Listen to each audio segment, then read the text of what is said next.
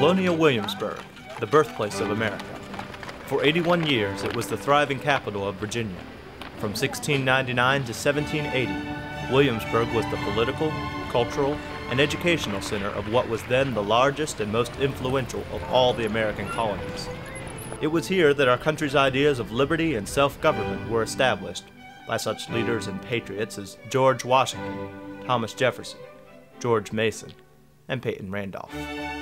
Near the end of the Revolutionary War, Virginia's government moved up the peninsula to the safer and more centrally located city of Richmond. For nearly a century and a half afterwards, Williamsburg stayed a quiet college town, home to the College of William and Mary. In 1926, under Dr. W.A.R. Goodwin and John D. Rockefeller, Jr., a restoration began to preserve some of the most historic buildings in the area. The project started with the preservation of a few of the more important buildings, and today covers approximately 85% of the original 18th century capital. Now a major tourist attraction, the Colonial Williamsburg Foundation has catered to more than 100 million visitors since 1932. They offer tours of the historic buildings and areas where many people lived in the 18th century. According to some employees and visitors, several of these 18th century people are still around.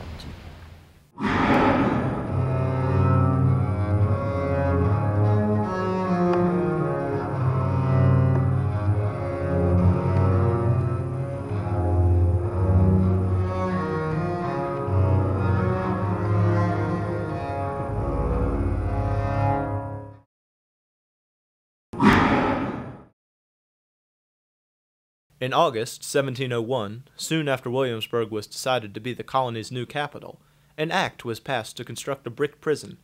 By 1704, 2 jail cells were ready for occupants just north of the capital on Nicholson Street. By 1722, the jail was extended to include 8 cells, an exercise yard, a courtyard, and rooms for the jailer.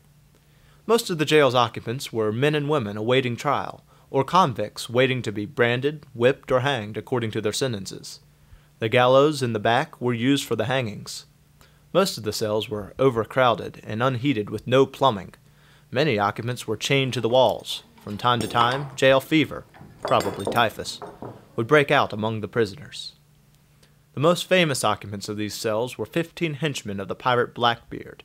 Caught in 1718, 13 of them met their end by being hanged at the gallows on Capitol Landing Road. Today, the lower sections of the jail are open for touring, but it's the second story of the jail that is reportedly haunted by unrestful spirits. Employees often talk of voices, footsteps, and doors creaking from above with the building empty. It's not surprising that the souls would haunt a place like this. Being tortured in life has not been known to lead to a restful death.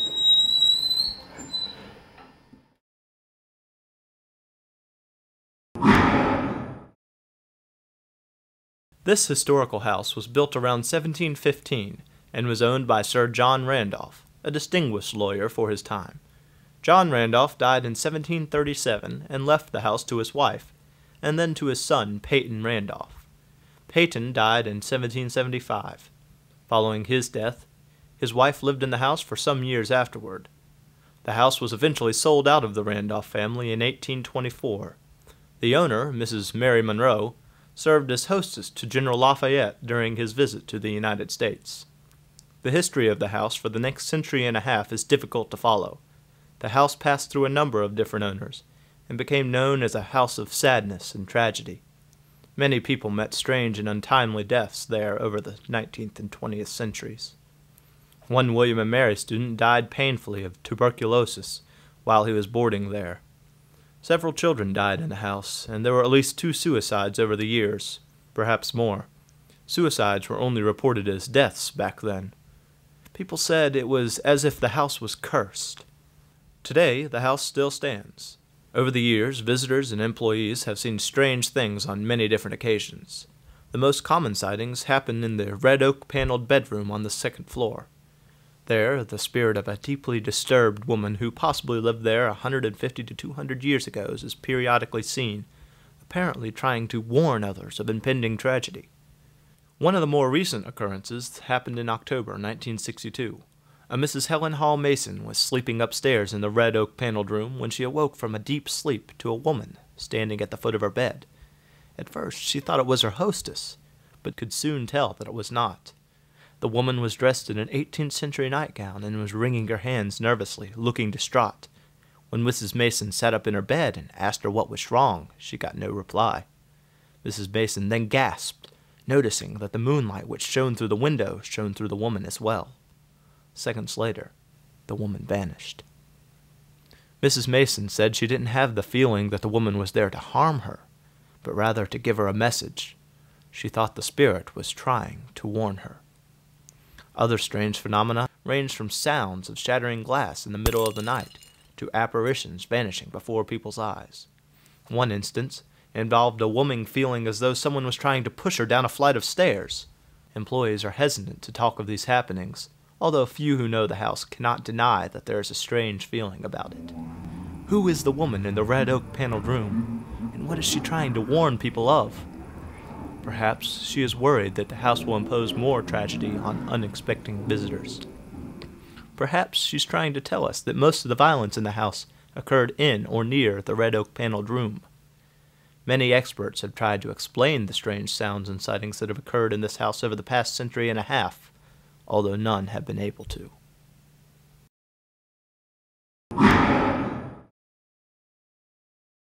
The public hospital for persons of insane and disordered minds was the first hospital in North America devoted solely to the treatment of the mentally ill. The first patient was admitted on October 12, 1773. Originally one building with 24 cells, the hospital eventually grew to include over 450 patients and 7 buildings by 1885. Cells had heavy doors with barred windows, a mattress, a chamber pot, and an iron ring on the wall, to which the patient's wrist or leg fetters were attached. Cells in the hospital were reserved for more dangerous individuals, and patients who might be treated and discharged. You have been a danger to society, threatening citizens in Spotsylvania County from the courthouse steps, in the streets, and during religious worship. Sir, this is my kingdom. I am superior to George Washington and his cabinet, to Patrick Henry and his council, to Thomas Jefferson and all the gentlemen of Virginia. According to the theories of the 1700s, mental illness was a disease of the brain and nervous system. Treatments consisted of restraint, strong drugs, plunge baths, and other shock water treatments, as well as bleeding and blistering salves. On June 7, 1885, the hospital, then called the Eastern Lunatic Asylum, caught fire and burned to the ground. 2 female patients may have died in the fire. However, no remains were ever found. The hospital's foundations, still filled with ash and debris, were excavated in 1972, and reconstruction was approved in 1979.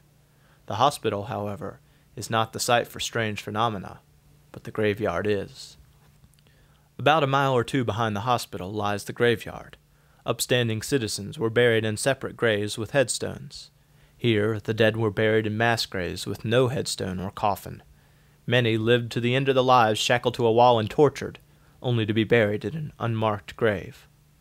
Some residents of the area report feeling watched or uneasy when visiting the graveyard. Others say that they have been touched by something while walking through it, only to find nobody there. Although the reports in this area aren't as common as in other spots, one thing is certain. Most of the people here did not live happy lives. Most of the people here were insane, tortured, and are probably not resting in peace. Colonial Williamsburg is a historical town. Many people have lived and died here, and many will continue to do so. Visitors from across the world travel here to see the restored colonial capital the way it once was. Over 300 years of memories haunt the city, in more ways than one.